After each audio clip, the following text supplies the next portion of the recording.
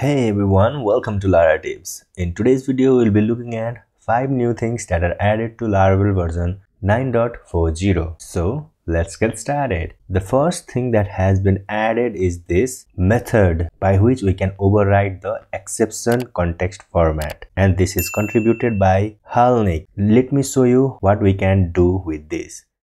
So here I have created this new invalid user exception. Let me uncomment this. Let's say we had to throw this exception because something happened in our application. And if we go inside this invalid user exception, then I have created it like this. The constructor, there is a user, and then we have a context over here. And now let me go to laravel.log and remove all these things from here. And now let me go to this laratips.test and reload.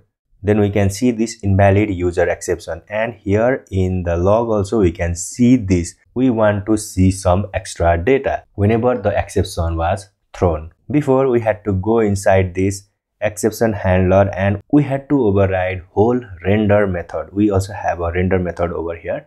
We had to write that whole method, but now we have this new method which is build exceptional context, and then it will actually show these things in the Laravel log. I have copied this code exactly from the pull request. Now let me go over here and again reload, and let me go here in the laravel.log file, and you can see here exception and origin. Before, let me just show you in another tab.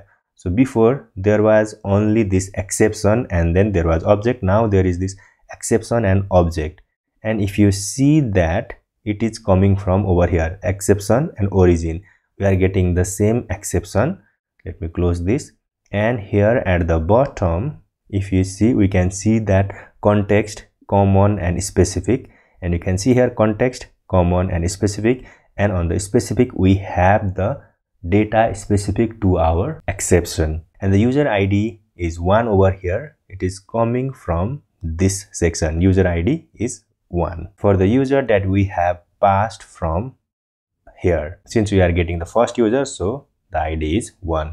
This will be very handy in order to see extra data whenever something goes wrong in our application. Let me comment this out, and now let us move to the second tip, which is this include Eloquent Model Observers in the model show command. Before, whenever we ran this model show command, it wouldn't show the observers, but now it will show. I have created this user observer, and you can see here created, updated, deleted, everything is over here. And let me go here in the event service provider.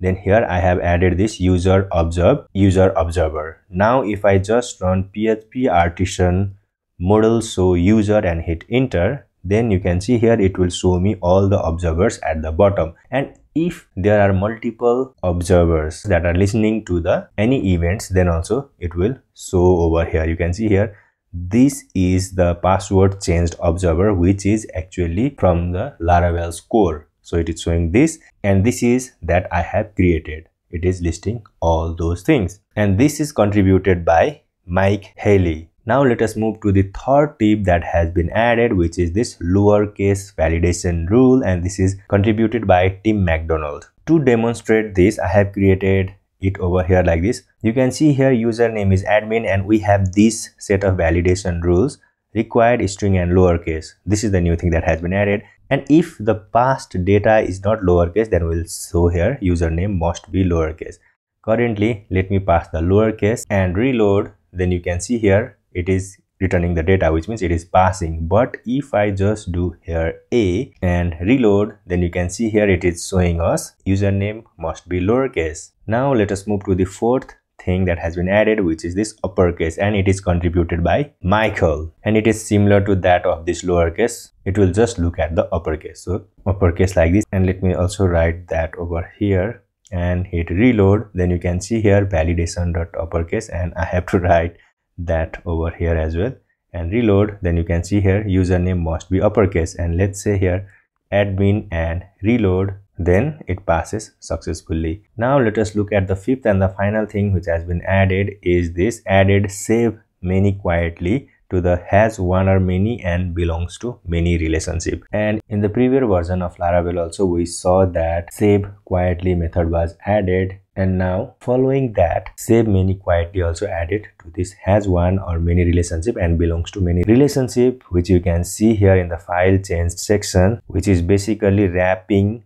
the method inside the without events. And this feature is contributed by iflying. So that's it for this video guys. Thank you for watching. Have a great day. Bye.